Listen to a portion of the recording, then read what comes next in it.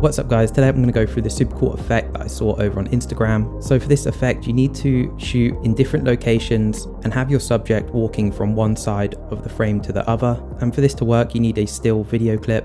I actually shot this handheld but then used the tripod mode stabilization effect in Final Cut Pro, which did a really good job of keeping the video completely still.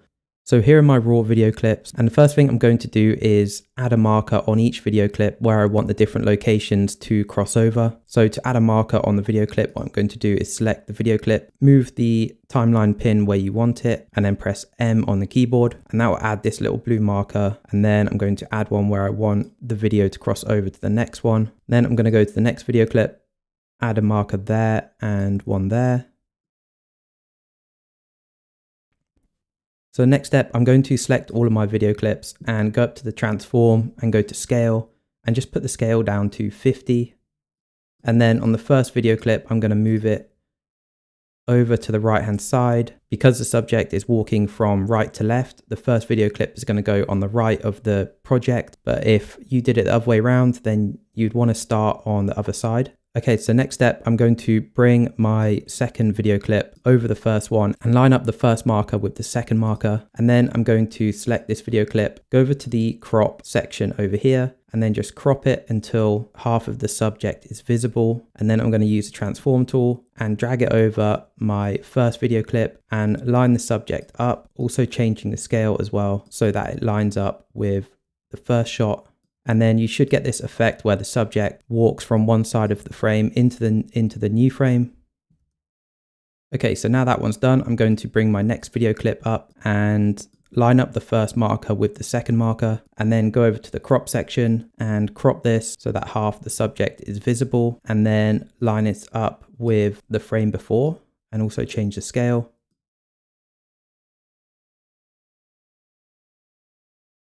And then finally, I'm going to bring on my last video clip and just do the same thing, line up the markers, crop it, and then move it into place.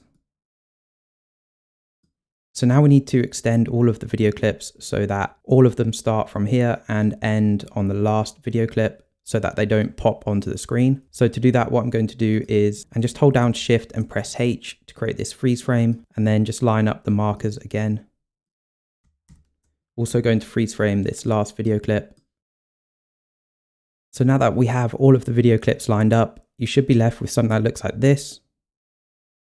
And then the next step is to select all of the video clips and go right click, new compound clip.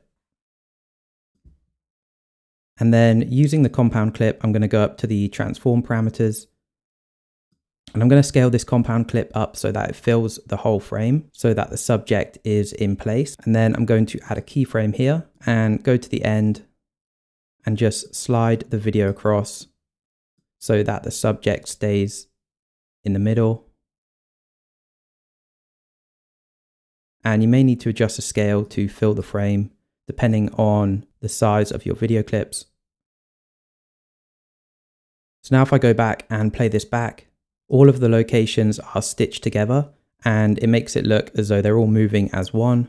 And then if your videos disappear at the end, all you need to do is go back into the compound clip and just add a freeze frame at the end of the video clips and make sure that they all finish at the same place.